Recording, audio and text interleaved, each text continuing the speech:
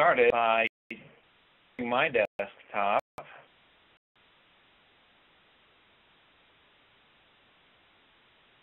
Takes a minute. Okay. That's coming later. Coming attractions. This so Clara did her form and she sent it over to me. She did the save as PDF for FastFlow, and then she emailed it over to me, and I took a look at it. And that's the first thing that I'm going to do.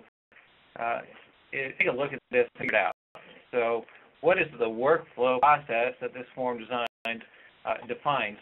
And so, you do this in two ways. One is probably you're going to start by looking at the form. The other thing is you're going to do a little bit of a business analyst kind of job, and go back to the people involved with this process and find out for sure what needs to collect on the form, who needs to collect it, and things like that. So we can take a look at this form and see a few things right off the bat that we need to do. Right here, big red letters, send receipts with all reports. Okay, so now we're going to do that. We're going to route this over to an administrator somewhere. So we're going to do that. We'll probably want to keep this somewhere. We're going to archive it. We're going to put it away. We collect the data on this. We might want to do some reporting later on. So we might keep the data in a database. So those are some things we're going to look to for how we use this form once it's been done. Now, a couple there on form design and how to design for FastFlow. You know, Clara did mention a lot about you know, unique names for fields and things like that, and that is important. In the form design, what happens is when you field to a form, it does give it a unique name, but you want to be friendly to the people that are building the workflow, because if I have to make data into one of these fields and it's just named field number 2, it makes it harder for me to figure out where this data goes and what it is. So what Clara does is she knows those things nicely so that I can figure out that this is the date field and this is the employee name field and things like that. So that's you know, a good favor that she's doing for the workflow engineers. The same with you know, the calculations. A lot of stuff is a determination of how the work is going to be done in the workflow. So there's some coordination between yourselves as a workflow engineer and the form designers to decide what the best way to get the data onto the form is. Do we use calculation? Do we use a drop-down list? Do we do checkboxes or radio buttons? How do we want to work with that? Do we integrate data from another system? So in this case, Clara put on a drop-down list of just the employees that were going to be using this form. In fact, so we could also do that with a data pre-fill by recognizing the user that logs onto the system and opens that form. We could put them into that. The thing we can do is maybe if we had a customer lookup table, if we had a customer database, could put the customer name into that. And a little interesting tidbit. This is an actual expense report form for forms, but we also have another thing that we do.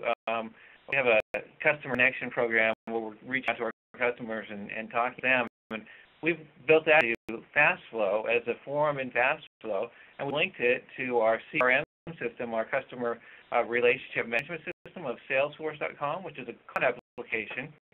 So when our team goes into the CRM system of Salesforce.com and clicks on the form customer's account, it opens the form with the customer's name and the customer's information that we know about them, and fills out part of that form for the person, and then that person would just enter the interview information, and then that form submits data to a database. So there's just things that we do internally using our software.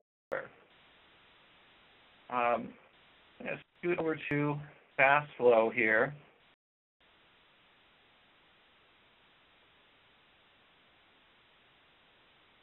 Typically, I said it's been covered that that we use LDAP. Okay, so I'm having a little bit of an issue here. Again, I'll do a virtual machine itself. Because we moved from the network to another network, we had a little bit of a change up there. So got a backup plan for that. You're on an LDAP system in your organization or an Active Directory system, so log in and log out isn't an issue. Usually what happens is the the toggle recognizes the user, authenticates against your authentication system of Active Directory or LDAP or whatever it is. Make sure that you have the access criteria and the ability to log in, and then it logs you in automatically without using a username and password.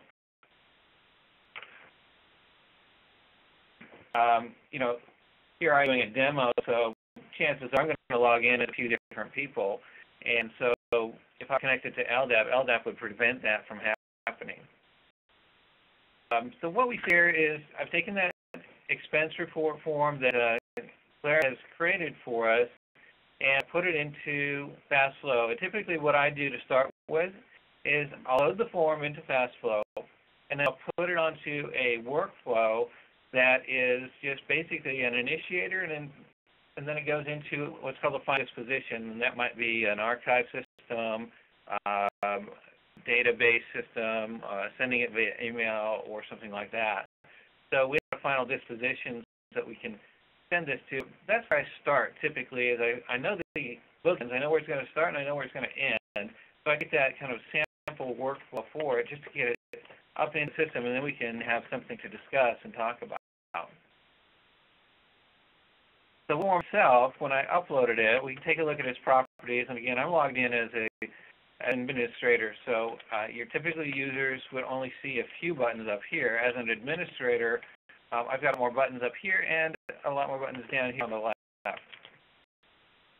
I can take a this and see what the properties are. This is where I would give it a description and a name and a title. This is where I could upload the form, and I can do versions. I could change this and override it, and I'd have writing on top of versions.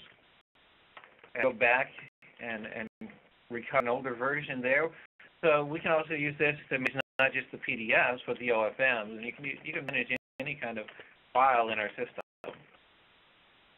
So now I want to categorize it, and that's how I make it available for my users. And I can put that into any category that I have out on the system so that people would know where to look for it. Of course, also search, so they could easily go to the search box and find it there as well. So I put this into multiple categories so that people can find it when they're looking for it.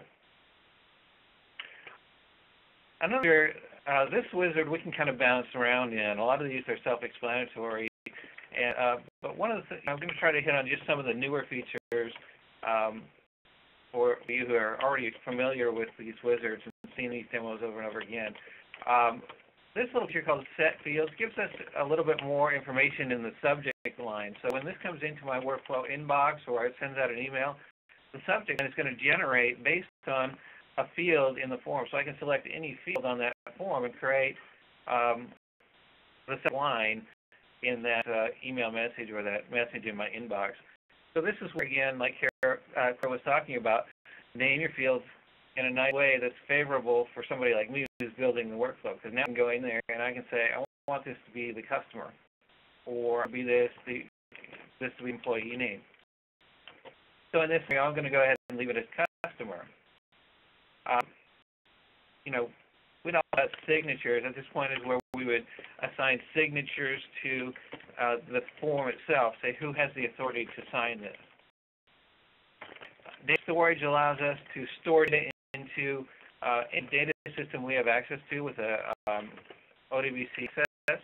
And prefill is just like that, but the other way. It lets us pull any information from the data sources we have access to, as well as, like I mentioned, the user profile. So in the user profile, we can, in the user's name, the user's employee number, we can even extend that. So if you had more things that you needed for the sake of workflow, you add to the standard user profile, add more information. And what I'm talking about here is if I go to user settings up here on the left, and we'll look at what Sean Curtis has defined as in my user settings here. So see just the standard information. I'm watching screens here. It looks like we're having synchronization. Okay. So you can see my standard settings, my username, my password, my phone number. what I would like to log into when I come into the system. I can display the documents like I did when I came in here. Right away I came into the documents that I wanted to work with, or my workflow inbox. What I'm talking about a little bit is this custom user settings. So this the administrator sets up to add more information to a user, so that this is available when I, as this user, start a workflow. It knows my employee ID of 707. It knows my zip code. It knows where I'm at. So some information that we wouldn't standardly collect. And again, this is something that you can read on your side if you have information that you want to pre-populate into a form for your user.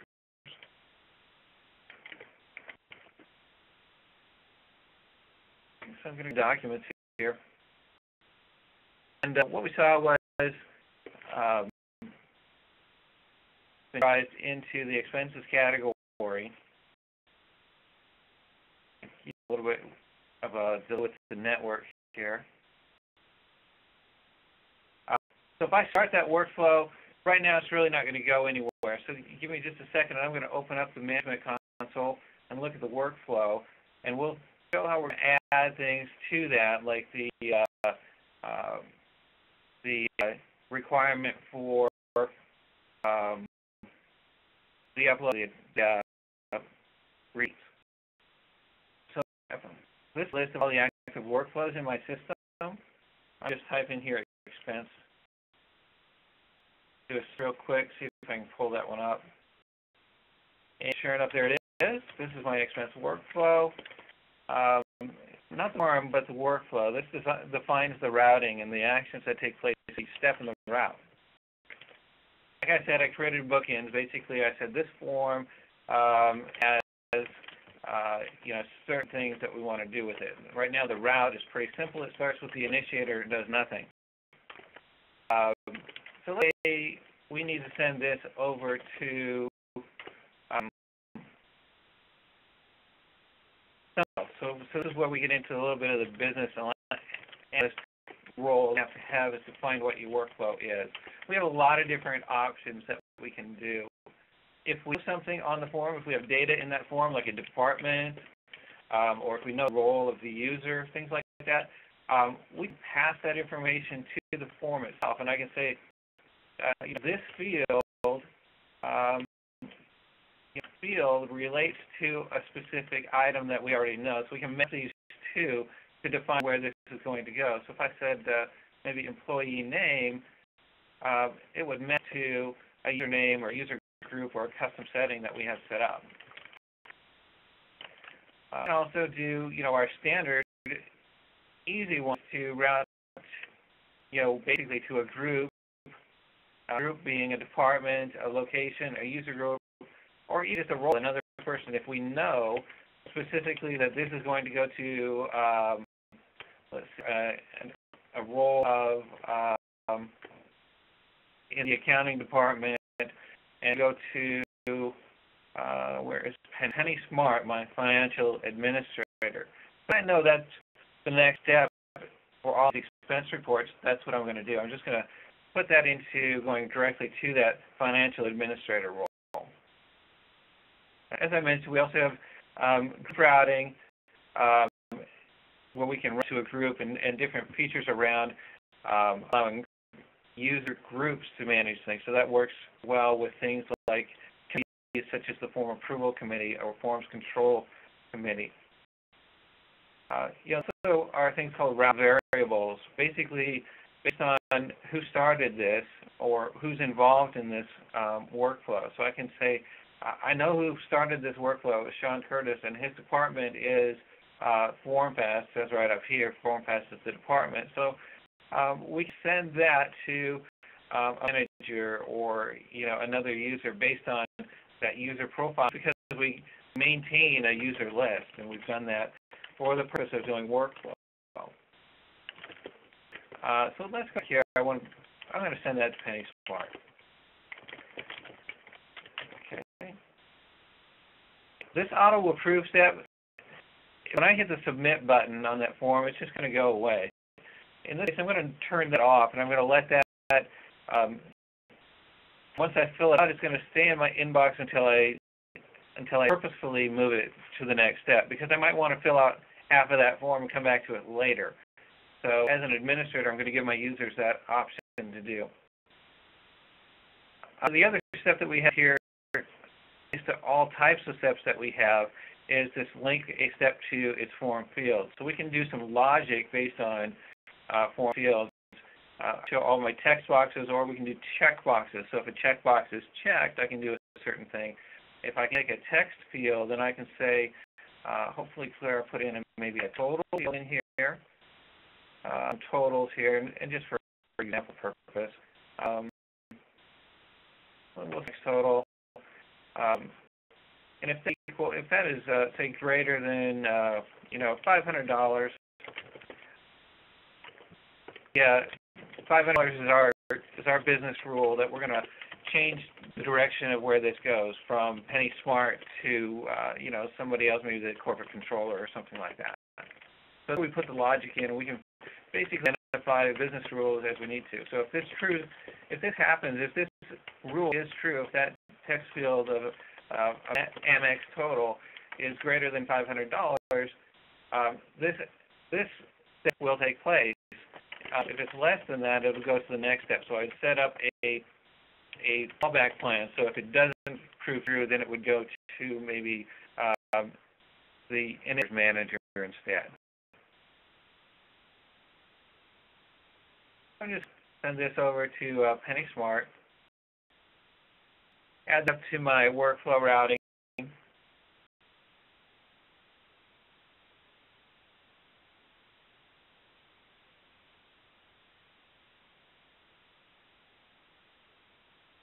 And so you see our route as it stands so far. So then, hey, attachments. So I have options here. I can say any user can add unlimited attachments, or I can say, no, I don't want to do that. I want the initiator to enter receipts.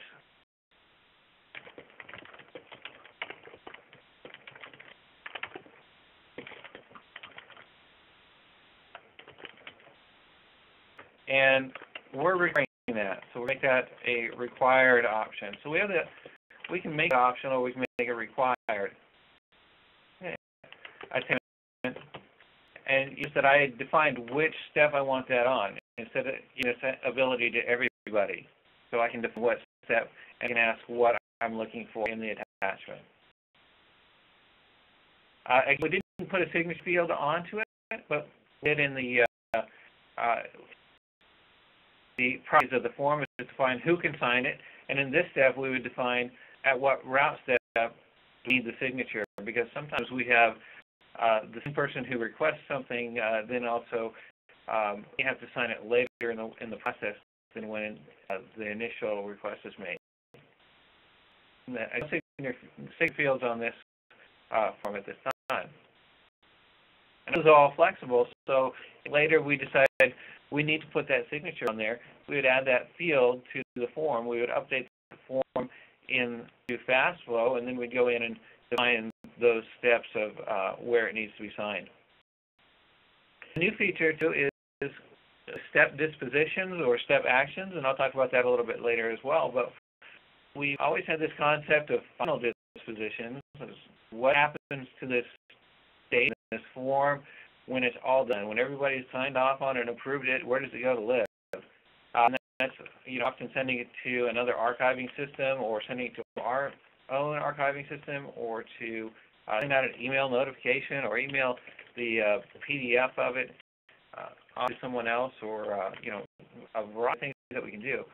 Well, we've now taken that concept and we've moved it to, at any point in our process, we can do any of those actions as well. So I'm in the middle of a process. I can also send out an email that says that notifies somebody of the current status of it, or get a database with the information that I've collected up to that point. So that's a really nice feature to add integration to other systems. Some systems might, and I'll talk about our integration in a little bit here, but we might launch a workflow from one system, manage it through FastFlow, messages back and forth to that system at each step to let them know where the workflow is in its process. So we have two systems kind of watching this this activity.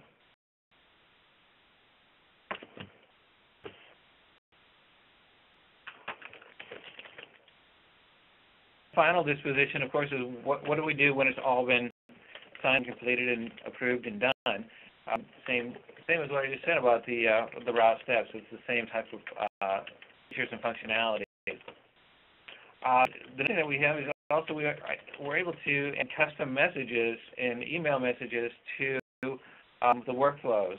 So we would send out a generic email message, and that's the default still. It'll send out a generic message that just directs users back to the fast flow system to their work on the job. But now we can actually override that message with more information and embed information from the form itself. So we can take data that we collected up to that point and send it back to the next person to give them more instructions as to what needs to be filled out and why. Really nice feature there. The rest of this is again, on sorting it out, adding entitlements and missions and who has control over it. So that's the departmentalizing and giving permissions and categorizing it so you can put it in different categories as well. So I'm going to go in there, and I'm going to go back over here to my document script.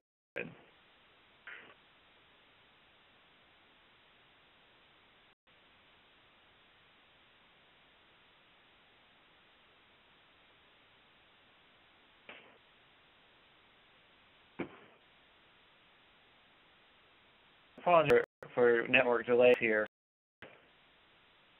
A different scenario than typically.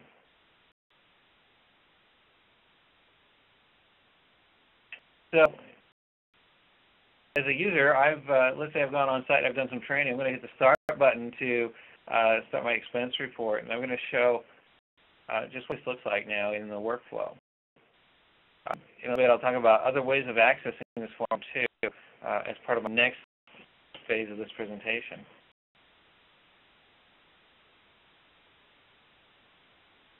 So now the form has come up. I can put in a date here. What was that? I think it was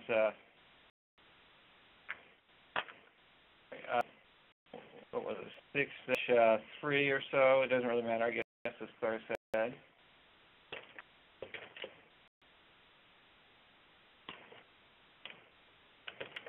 It's going to calculate all this out, do the date plus 1. Very nice. Got the employee drop down here. I can put my name into that. Customer, we'll just say ABC Hospital.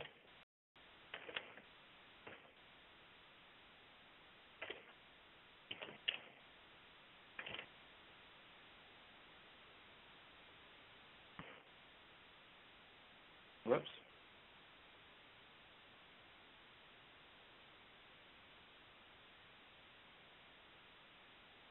As I'm typing this information in here, that calculation that Clara did is taken right here. So while I do this, what did I say here? 6-5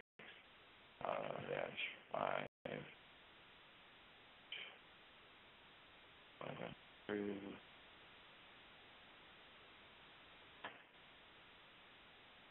So they populate down here on that string. That's nice. What we get is we have access in FastFlow to every single little bit of data in this form. So every field that we have, we can use that again and merge that into files for indexing. So this could be an indexing file, or a value that we might want to search later in the archiving system.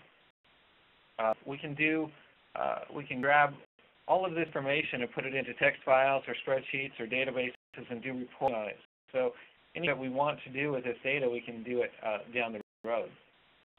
And let's see here, just put in some values here.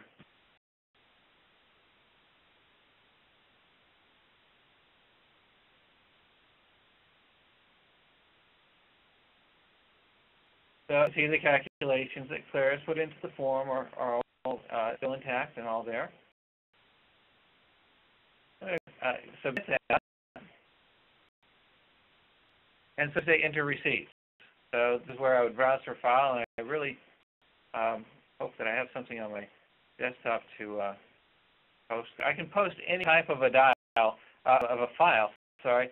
In this case, I'm going to put a doc file into this just to put something in there, and I'm going to upload that file into the system.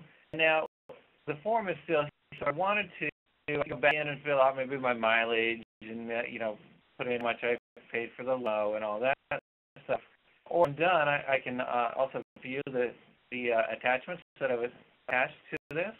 But once done, then I just go ahead and click the approve button, which lets this go on to its next stage. I accidentally clicked on the form itself and opened it. So let's go to my workflow inbox.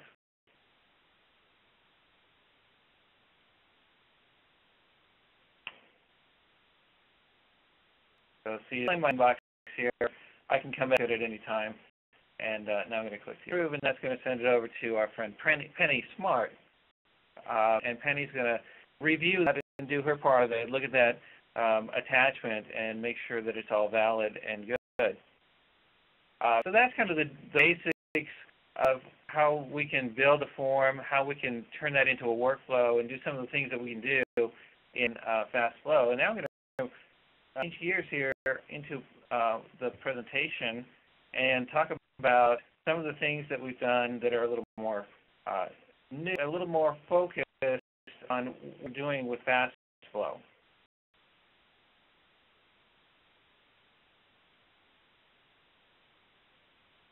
So currently we've released 4.5, the version of FastFlow, and we're in the midst of 5.0, the late stages of bringing that all together. So there's a new focus on what we're doing with the product. The product had always been kind of a workflow tool, to enable workflow and enable document storage and repository. But really taking a look at what we're really doing and who we're serving with the tool. And so with 4 distinct users. We've got the casual user, and people that come in and fill out their expense report because they have to, or fill out an event report if they've seen something at a hospital, fill out an incident report, or fill out a patient grievance or anything like that. So they're the casual users are going in and doing that sort of thing, and they're looking for your maybe your latest policy and procedures or something like that. We've also got the process owner, the business user. Now that's the person who is dealing with audits, who's dealing with the case management, who's dealing with event reports and risk management and claims. Those are the type of people who want to know if something was submitted, who it was submitted by, when in its process of being appealed if it's an audit, or responded to, what the potential risk is involved with that, and things like that. So that's something where we're creating dashboards so that they can see everything that's happening related to the process that they own. So it could be a variety of different processes that we can that people are using this to own and control. The next type of user is the analytical or the business improvement focused user. And sometimes that's the process owner. Sometimes it's not. Sometimes it's the process owner who's delivering analytics and reports to a board or a committee. And sometimes it is, somebody who's kind of in the process improvement area who wants to know what type of coding queries are occurring in the organization. They want the analytics. They want the data. They want to know what's happening and where they can point the improvement at. So there are features and new availability of old features for those type users as well.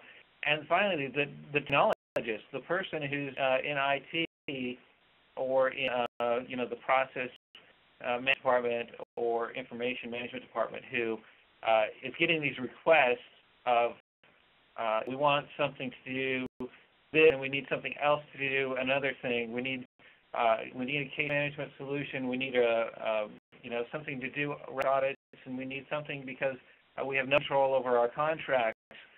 So the person that's getting those requests is our technologist who says, I'm out for that. I've got fast flow, and we can make that happen. So going to the things that we can do for each of these types of users. For the casual user, I talked a little bit about creating the forms, getting data onto forms so that people aren't filling it out themselves. So data transference, basically being able to access data from your other systems. Connecting the silos is one of the phrases that you might hear. Get that information from other systems into the process, the forms, and being able to do that automatically. Interfaces. So maybe casual users don't really want to deal with the fast flow interface. They just want to work from your EMR or your financial system or your portal or just email the link. So we had interfaces that we can put our interface into other applications so that they can use it in the application they're comfortable with and they're already using. Of course, as always, the familiar forms. They're used to using forms. People understand the form. They understand the paper that they've been working with forever.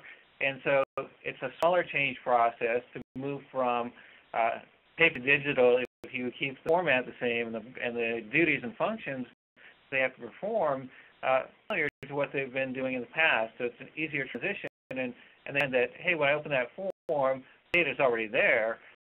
Because you just interface all that data into that form for me. So now my job is even easier than it was before.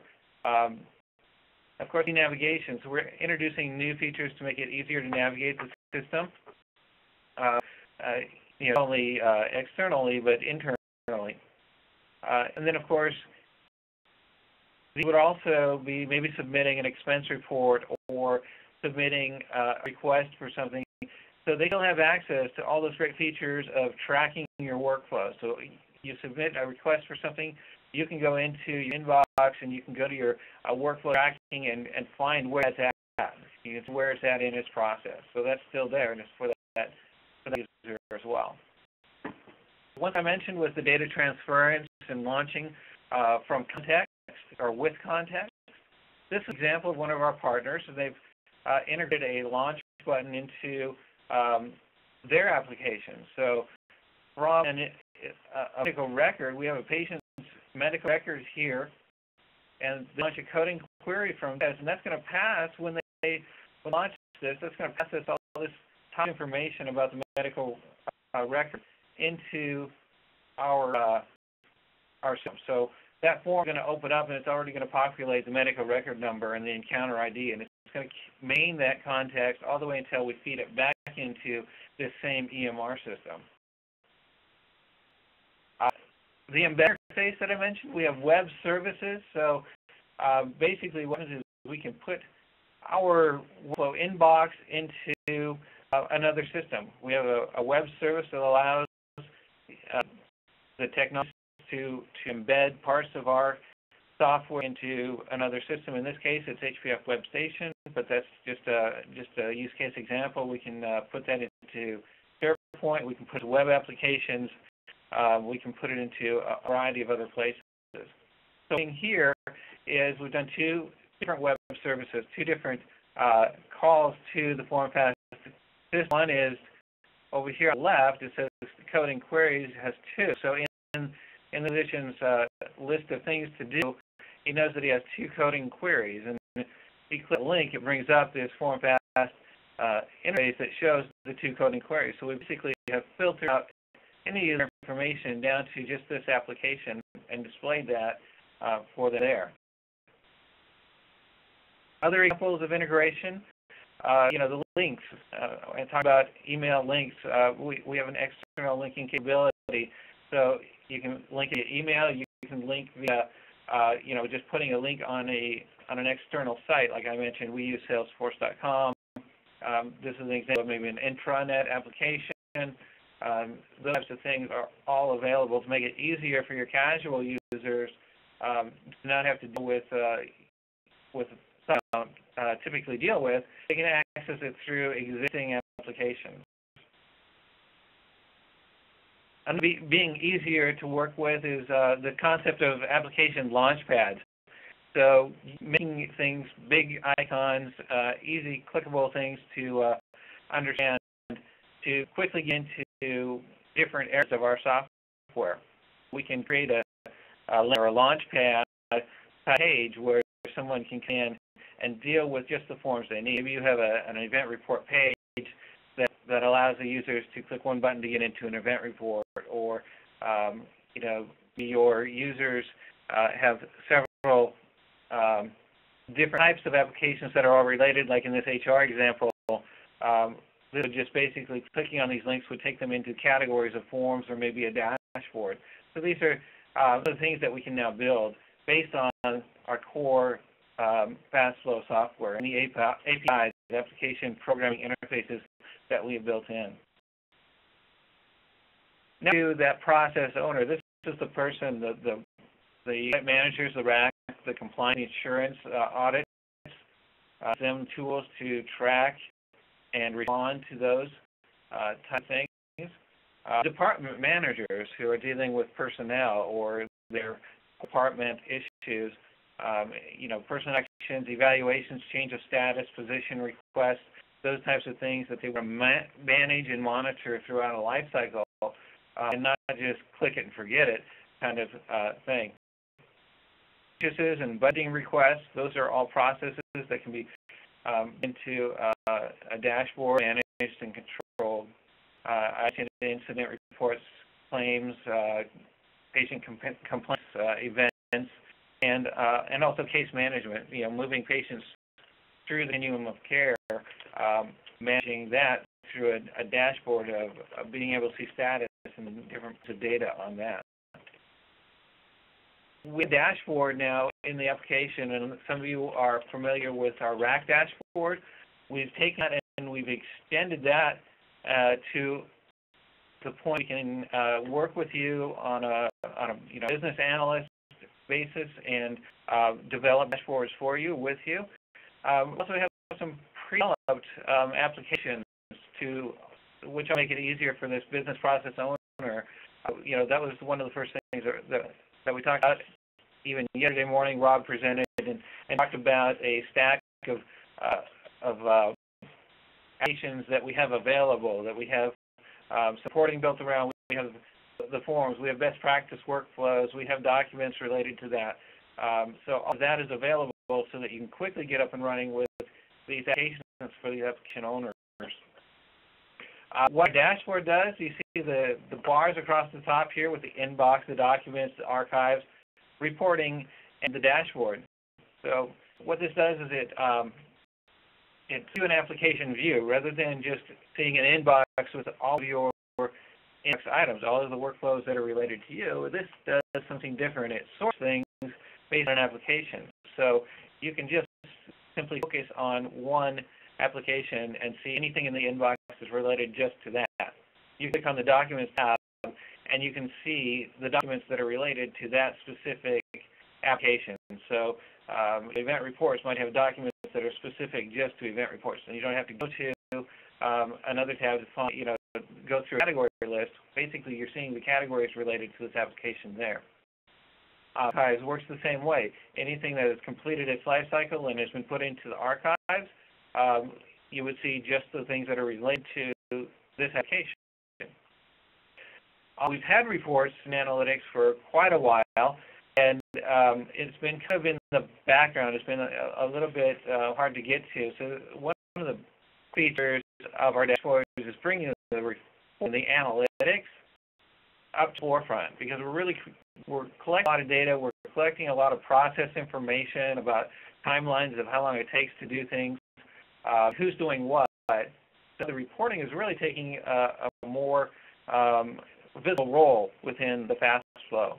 And the last thing on the tab list here is the dashboard, and that's kind of giving you all active items related to that application, so you can see where they're in their process, and you can also color code and get some information, red flags going on. You can see the screenshot here I've got of a dashboard.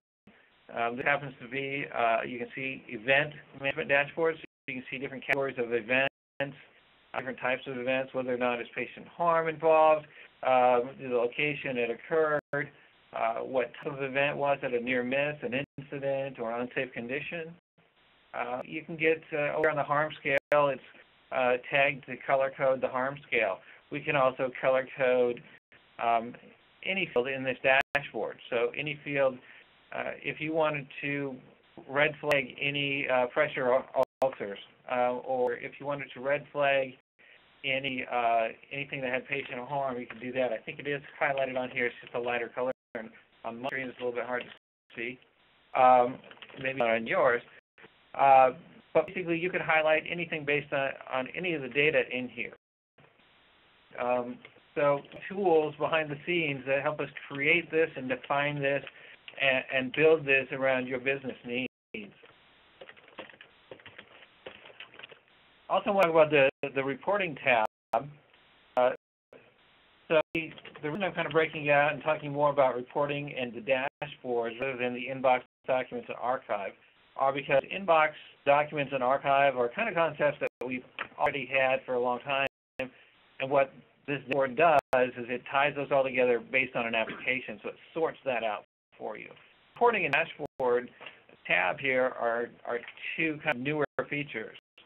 And so the reporting now brings to the forefront the reports related to the event reports. So event reports being the forms that are processed to report an incident in your hospital, reporting being the analytics behind that to analyze what's happening in your hospital and get a clean view of that. So it would be a partial list of the analytic reports that are available in the system. Clicking on that first report would bring up my incident report by count by incident type, and so that would show a chart, and it would show the actual data below that. And you see all the small picture that I have around it over here on to the right.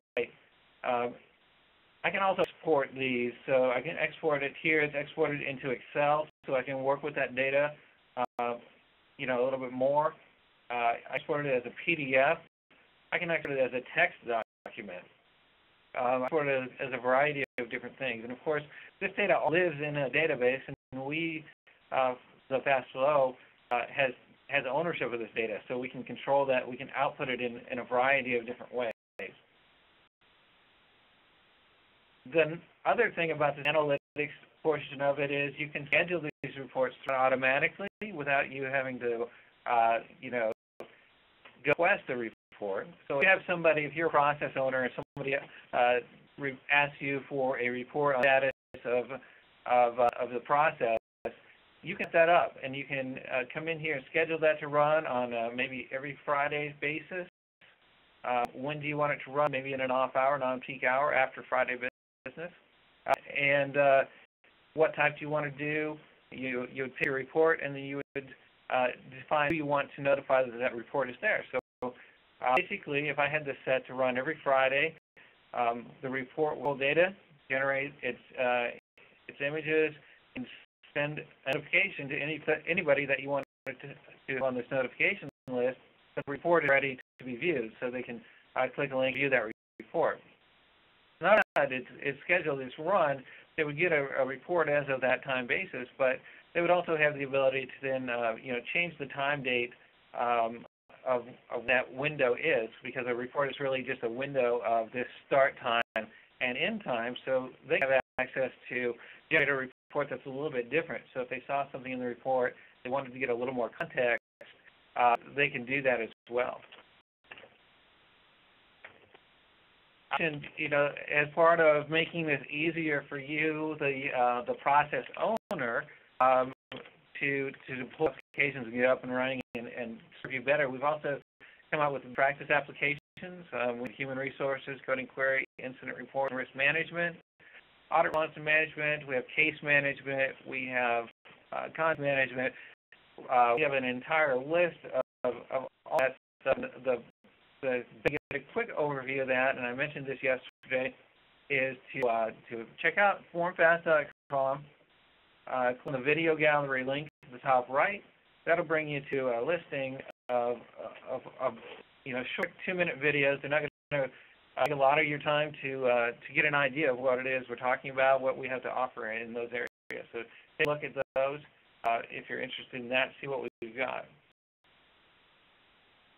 Of course, the core basis of all of this is that tool set for the technologist. And one of the concepts, it talks with Scott Fuller, one of our WO engineers. He always says he justifies the purchase of his table saw with building the deck in his backyard, but once he built that deck in his backyard, he's also going to build a fence and a porch swing and 10,000 other things with it. So that's kind of the concept we have as a tool set for the technologist is we've got all these tools in place. Somebody coming to you asking for an application for contract management or to deal with purchase requests, or you yourself need to deal with access requests to systems, or things like that. You've got several requests on the list, and you're trying to prioritize those and also find budget for all those different applications.